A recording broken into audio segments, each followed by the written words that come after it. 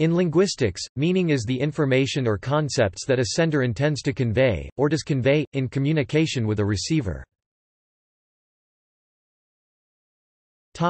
The sources of ambiguity. Ambiguity means confusion about what is conveyed, since the current context may lead to different interpretations of meaning. Many words in many languages have multiple definitions.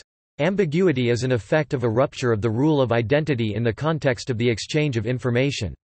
Particularly, the sender may be physically absent, and the contexts explicitly divergent, such as will be the case when the receptor is a reader and the sender was a writer. Pragmatics.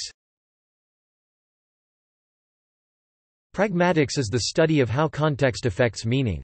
The two primary forms of context important to pragmatics are linguistic context and situation context. Linguistic context is how meaning is understood without relying on intent and assumptions. In applied pragmatics, for example, meaning is formed through sensory experiences, even though sensory stimulus cannot be easily articulated in language or signs. Pragmatics, then, reveals that meaning is both something affected by and affecting the world. Meaning is something contextual with respect to language and the world, and is also something active toward other meanings and the world. Linguistic context becomes important when looking at particular linguistic problems such as that of pronouns.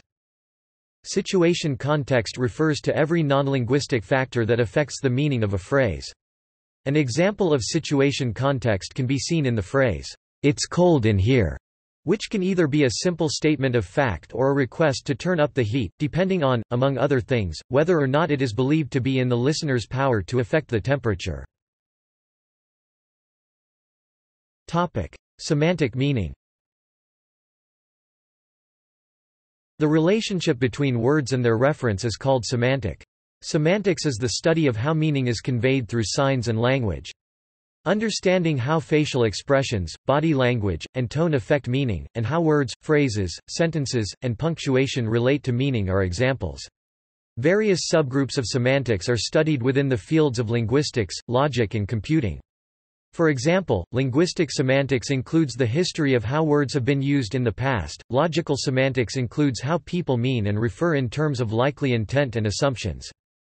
During the 19th century, John Stuart Mill defined semantic meaning with the words, "denotation" and "connotation." A denotation is the literal or primary meaning of a word.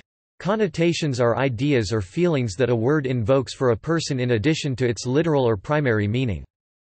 The original use of "meaning" as understood early in the 20th century occurred through Lady Welby, after her daughter translated the term "semantics" from French. Conceptual meaning. Languages allow information to be conveyed even when the specific words used are not known by the reader or listener. People connect words with meaning and use words to refer to concepts. A person's intentions affect what is meant. Meaning in English as intent harkens back to the Anglo-Saxons and is associated today still, with the German verb meinen as to think or intend. Semiotics.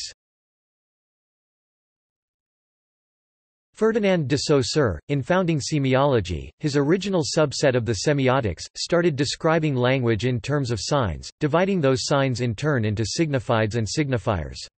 The signifier is the perceptive side of a sign, thus the sound form in case of oral language. The signified is the signification semantic side, the mental construction or image associated with the sound, by either a speaker and hearer. A sign, then, is essentially a relationship between signified and signifier. Signs are essentially conventional, as any foreign language student is well aware. There is no reason that bat couldn't mean body of water or even that bust of Napoleon over there. Since the choice of signifiers is ultimately arbitrary, the meaning cannot somehow be in the signifier.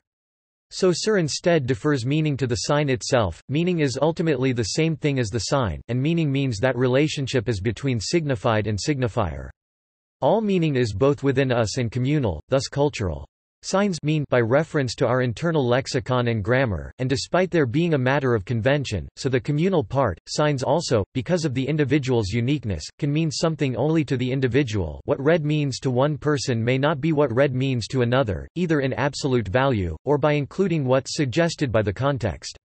However, while meanings carried by one given set of signifiers may vary to some extent from individual to individual, only those meanings that stay within a boundary are seen by other speakers of the language to belong to the language. If one were to refer to smells as red, most other speakers would assume the person is talking nonsense, although statements like this are common among people who experience synesthesia, or in poetry. See also: Fields, general semantics, semiotics, pragmatics, perspectives, logical positivism, ordinary language philosophy, sense and reference theory, causal theory of names, definite descriptions, theory of descriptions, universal grammar, consideration, synesthesia, idea, image, information, meaning, non-linguistic, metaphor, sense, symbol, grounding, important theorist S.J. L. Austin, Roland Barthes, Rudolf Carnap, Noam Chomsky, Eugenio Cosiriu, Umberto Eco, Viktor Frankl, Gottlieb Frege, Edmund Husserl, Paul Grice, Roman Jakobson, Saul Kripke, Claude Lévi Strauss, Charles Sanders Peirce, Bertrand Russell, Ferdinand de Saussure, John Searle, P.F. Strawson, Willard van Orman Quine, Ludwig Wittgenstein. References. Further reading: Akhmadjian, Adrian, Richard Diemers, Anne Farmer, and Robert Harnish. Linguistics, An Introduction to Language and Communication, 4th edition. 1995. Cambridge, MIT Press. Allen, Keith. Linguistic Meaning, Volume 1, 1986. New York, Routledge and Kegan Paul.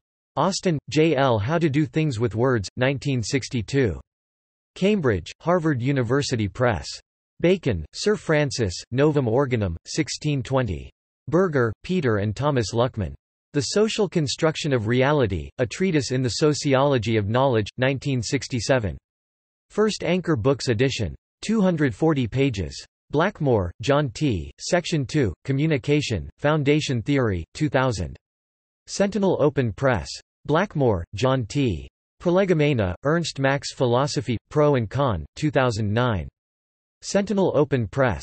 Blackmore, John T. Semantic Dialogues or Ethics versus Rhetoric, 2010, Sentinel Open Press. Chase, Stuart, The Tyranny of Words, New York, 1938.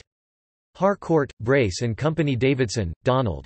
Inquiries into Truth and Meaning, 2nd edition. 2001. Oxford, Oxford University Press. Dummett, Michael. Frege, Philosophy of Language, 2nd edition, 1981. Cambridge, Harvard University Press. Frege, Gottlieb. The Frege Reader. Edited by Michael Beanie, 1997.